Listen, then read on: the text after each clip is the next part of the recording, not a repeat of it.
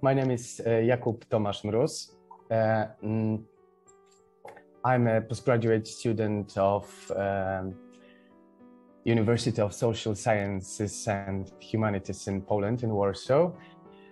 And my research interests are peer group dynamics, peer group relations, school bullying, and human morality.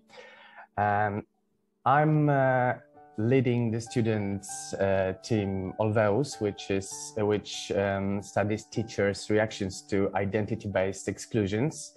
And we are just at the beginning of this project. I'm also a researcher in a bullying and parenting team, where we have conducted a qualitative study about parents' perception of their child victimization process. And I'm also conducting Antigone project, where we are using IPA methodology to investigate perceived sources of moral identity. So yeah,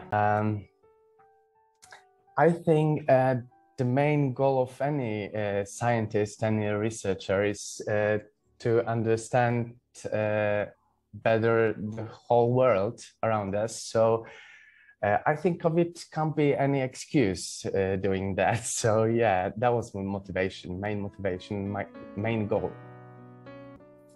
Of course, there are pros and cons. From the one hand, you're able to meet a lot of interesting people from all over the world, not moving from your room. You can attend conferences in the distant places, not moving from your house. So yeah, but from the other hand, I really like personal contact. And then it's more about relationship with other researchers, not just data exchanging. So there are pros and cons.